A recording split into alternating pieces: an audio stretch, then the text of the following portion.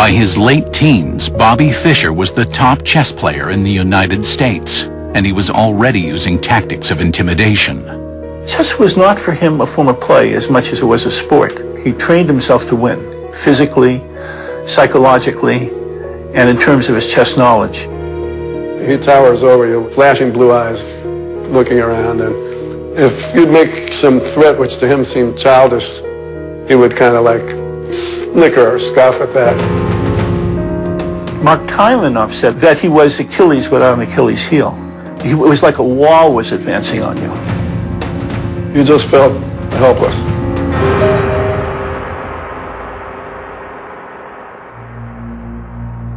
But Bobby's success came at a price. As his chess skills improved, his social skills deteriorated. He didn't have many friends.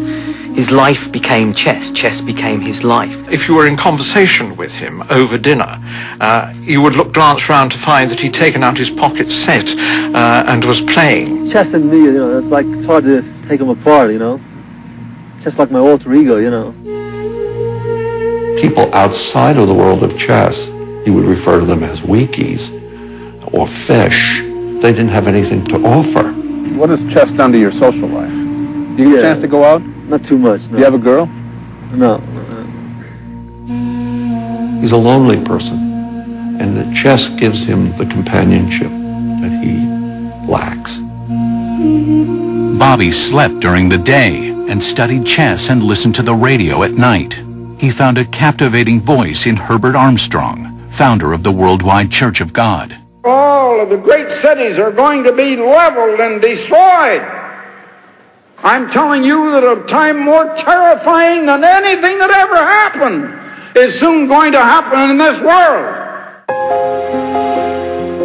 Herbert W. Armstrong had the largest radio and TV audience in the nation in the 60s. And his son, Garner Ted Armstrong, both were very charismatic speakers, motivational type people. It was a fundamentalist sect that also had Saturday as the Sabbath, which was sort of unusual for a Christian sect. After studying many religions, and I mean many, he felt that we were the closest to the truth at that time. He was hooked into it.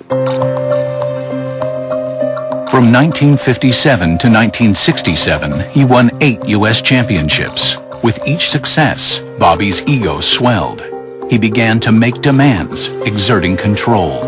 Boards had to be so, the pieces had to be so, the audience had to be kept back from the game, the prize money had to be doubled. Conditions have been like in the Dark Ages, horrible lighting, chandelier-type lighting, and obviously if you're going to concentrate for 5 hours, you need the most soft, kind of bright-type fluorescent lighting that you can get. He made life hell for tournament organizers, and a couple of times this led to showdowns, and he refused to compromise. In '67, despite leading the World Championship qualifying tournament, Fischer walked out midway after a series of arguments with tournament officials. Bobby had to forfeit, so Bobby left. He played one of the great tournaments of his life, and then he drops out. Because he wasn't getting his request. Once he realized he was leaving, he sent a message to the U.S. Embassy saying that he wanted a nice roomy helicopter to take him to the airport.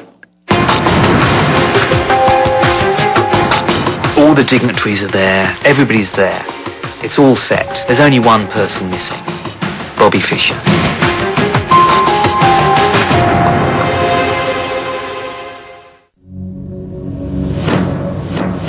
The World Chess Championship is a 3-year cycle. The world's top players compete in a series of regional tournaments called the Interzonals, until the field is narrowed to 8.